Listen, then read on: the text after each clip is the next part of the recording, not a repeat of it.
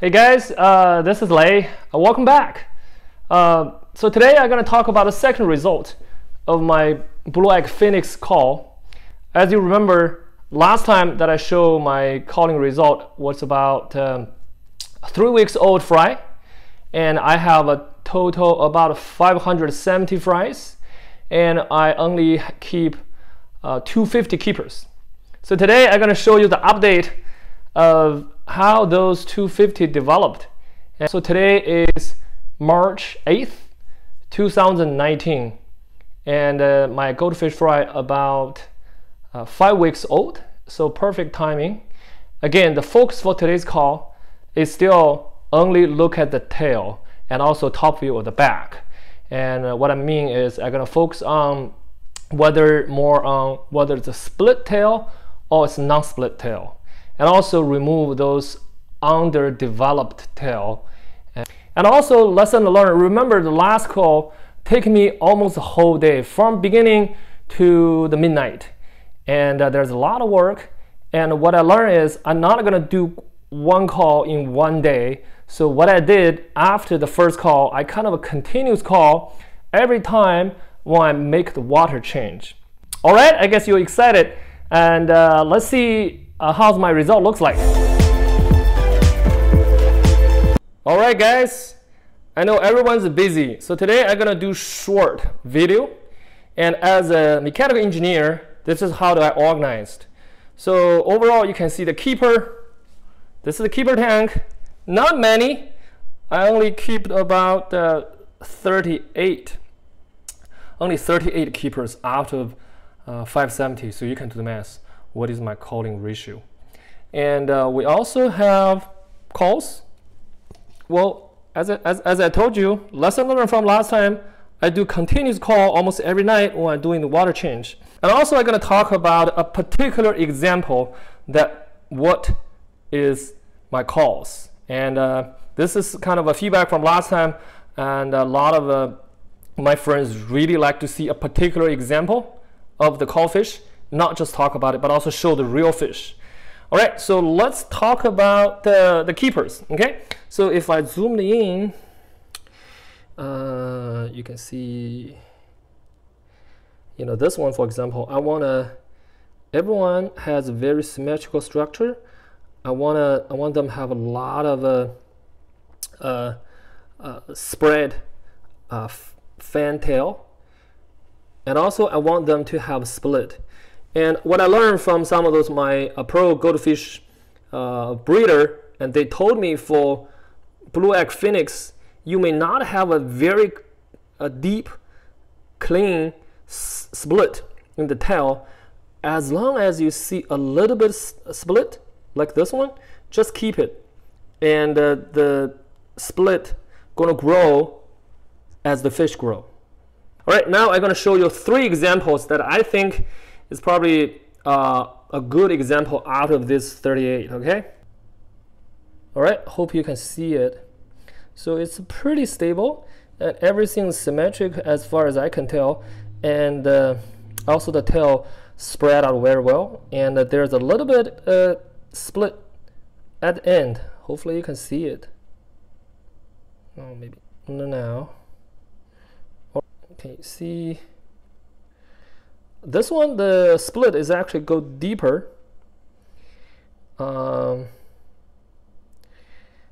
Again, I haven't checked from side view. This is the criteria, is top view, split. The split is really good. I like the split.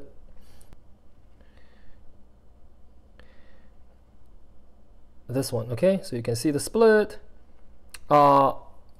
I don't know in terms of bottom thing. Again, I haven't checked the bottom view, outside view, but at this moment I want to keep the split and the back. All right, now let's go to the exciting part, is typical example of my calling. So I listed 4 cases. One is no split. The second one I called it Caesar's cut. The third one is it has split, but it's not as symmetric. It's actually tilted. The last one is split tail, but no tail tips. Okay, let's look at the first one. Da -da -da -da -da.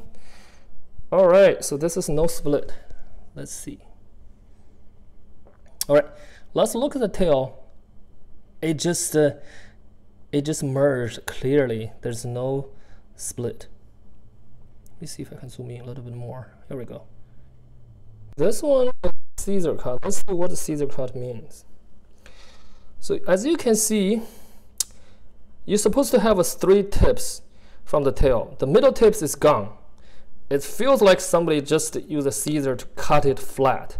And there's no central tips extended out. That one is gone.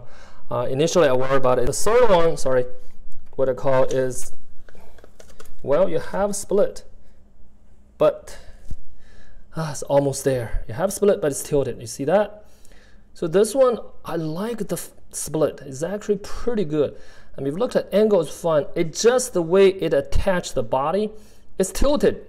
It's not straight. And the tail is not in the symmetrical position along the body line. So the last one, but not least, which is I call the split, but no tail tips. Let's show what it is. Okay, this is split, but no tail tips. Let's zoom in. Hope you guys can see it. All right, so you see, the split is actually pretty good. Very good split. I mean, very dominant.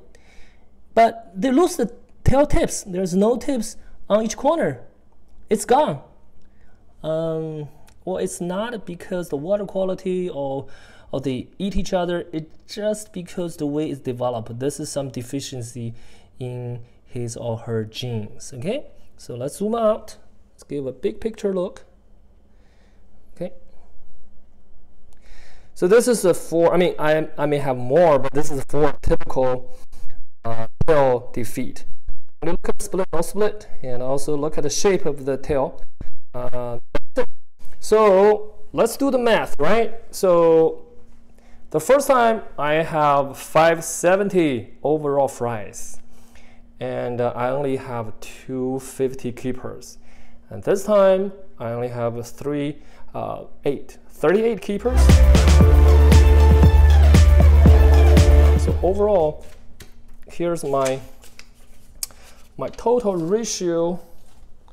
Okay, so the overall call rate is about 93%. So 93% out of the 570 are gone. They are not a good quality, which I only keep about 7% out of my fry.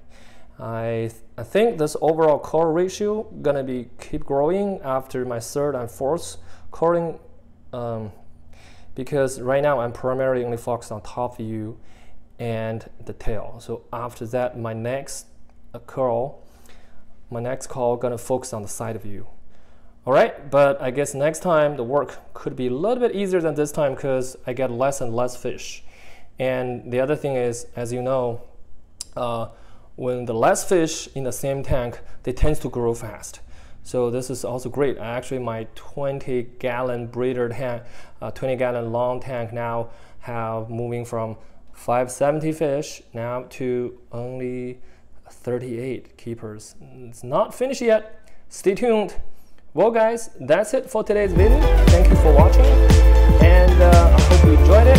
See you next time.